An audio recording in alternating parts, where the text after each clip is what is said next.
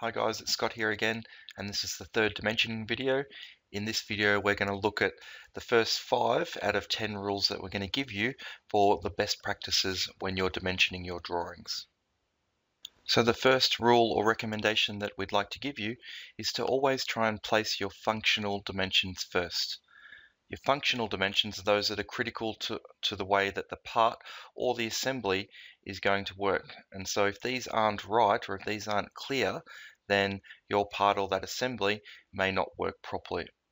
Because these dimensions are critical to the way the part is going to function or the assembly is going to function, then these dimensions usually also carry the smallest tolerances, and tolerances are something that we'll learn about in later videos.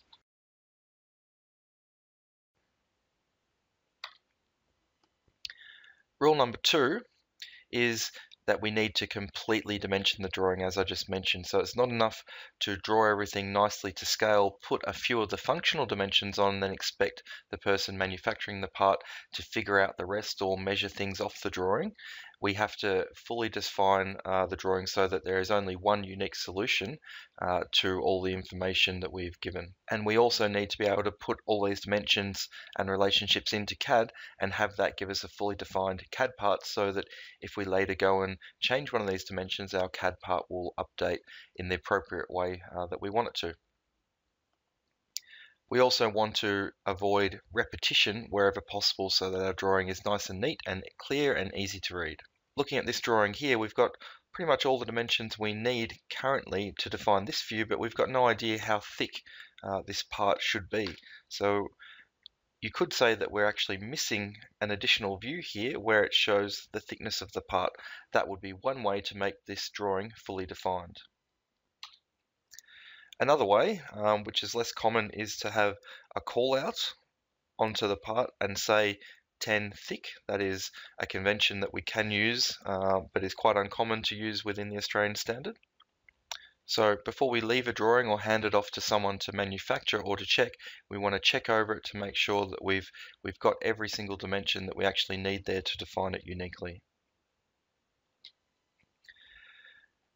The other thing we should keep in mind is we should definitely not repeat a dimension. Repeating a dimension is almost as bad as missing a dimension. Each dimension should only appear once in a drawing, and it is not helpful to put dimensions on multiple views just in case you think that someone might not see it. You should arrange them so that it is most convenient for people to view and interpret your drawing without using any repetition. The problem can come from if you repeat a dimension and someone comes along later and wants to change the design slightly. Maybe they will change one of the dimensions and then your drawing will be inconsistent because you've got 2 different dimensions on the drawing for the same thing. Also, CAD systems don't like it when you try to tell them that 2 things should be different lengths. They'll get very upset and not work for you, and they also don't like it when you tell them twice that something is the same length. That also upsets them, so please try and avoid that. In this case here, you might think it might be handy to put a 40 down here, but we can see that there is a 40 dimension already there, and so that would be over dimensioning our drawing. We wouldn't want to do that.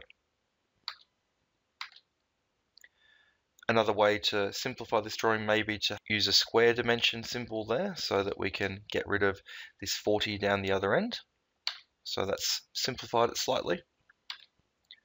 Another option that we have is not actually specifying these dimensions on the drawing, but down below where we specify the material, we can say that this is square 40 millimeters mild steel, and that way we can remove another dimension. This is something that you're able to do. We wouldn't typically go and add a 25 millimeter here because, as we've learned previously, we've got our symmetry line running across our part, and we know that this is 50 millimeters between these 2 holes. So, and this crosses both lines, so we would assume that these holes are equally spaced on the center of the part. Currently, we've only indicated the hole, this diameter of 12 size on one of these holes. We haven't really said what the other hole is, so it would actually be better to indicate that we've got 2 of these diameter 12 holes, and we also have the option of using this particular symbol, this arrow pointing down with the bar on top of it, and that is a way to indicate depth when you're referring to one of your holes. So if we do that in the call out for the holes, then we don't need that one there, and we also don't need this depth dimension in the other view. So we can get rid of those, and we wouldn't consider this 2 that we're using here a repeat of that dimension because we're referring to 2 different holes that we're dimensioning. We also have the option at this point of maybe completely eliminating this view altogether and just having the single view. There is enough information on this to tell us that this is a piece of square 40mm mild steel. We know the location of the holes, and we also know the depth of them, so we could potentially get rid of that altogether. So rule number 4 is not to over-dimension. If you can figure out what a dimension is based on other dimensions and relationships provided in the drawing, then you shouldn't provide an extra dimension. So in this case, we've taken a similar example, but this time we've moved the hole a little bit off both of these horizontal and vertical alignments. It's no longer a symmetrical part. So if we were to dimension these hole locations, it would be best to do it by dimensioning from this edge, so 25 in for the first hole, and then it might be a distance of 57 horizontally from that first hole center point across to the second hole. And if we were to put 18mm on the end, then we've gone and over dimensioned it. If you add all of these up, you'll find that it equals 100, and so together, taken together, this is over dimensioned. We don't need that last 18. We could take off any one of these 3 dimensions, and that would be properly dimensioned again. So when you have the choice of this, have a think about which dimensions are going to be most useful for the person who's manufacturing your part. So we can take that one off. In this case, we've got the center line of our part here, and we haven't extended it over this edge line here. So we haven't indicated that it is actually in the center of the part, in which case we would have to add another 20mm dimension here. That's okay.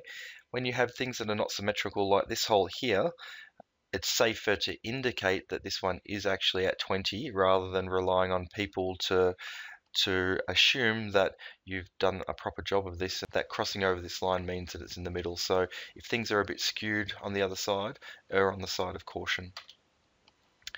Then to provide the position of this hole, we could have the choice of referencing it based on this one and say 8mm vertically up from that, or we could come down from that top edge and say 12. However, we wouldn't do both of these because only one of them is required to uniquely define the part.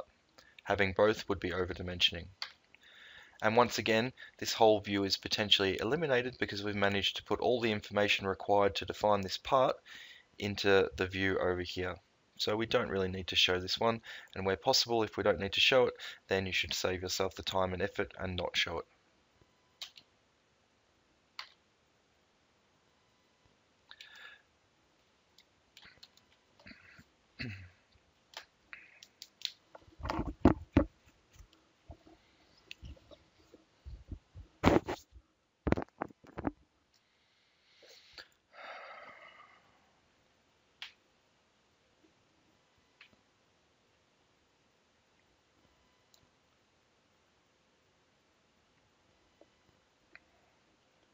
Check, check, check. Rule number 5 states that you should try and place your dimensions where they're most easily found and where they're relating to and relevant to the features that you're dimensioning. So in these 3 views of this object that we've got here, all the dimensions are currently in pretty good positions, but I'm going to demonstrate some ways that you could really annoy the person trying to read your drawing and manufacture this part if you put them in different positions to where they are currently. So let's take a look at this view down here. So currently we only need this one view to show the position of these 2 holes. We have a distance coming up from the bottom to locate the height of these holes. We have a call out showing a leader showing the diameter, and then we have 2 horizontal dimensions here to show us where the centers are. So just looking at this one view, we have all the information and dimensions we need to be able to go and drill these 2 holes. It would be really annoying if instead of having this dimension here, we moved it over to this view where it's a little bit harder for us to find, and so when we come to drill these holes we have to look backwards and forwards, and there's increased potential to get the dimension wrong and drill these holes in the wrong place, so we wouldn't want to do that typically. Likewise, we wouldn't want to remove this dimension here and put it on this other view up here, because once again we're spreading the dimensions we need for these holes over multiple views, and it's harder for us to hold them all in our head at the one time. So that would be a bad way to do it.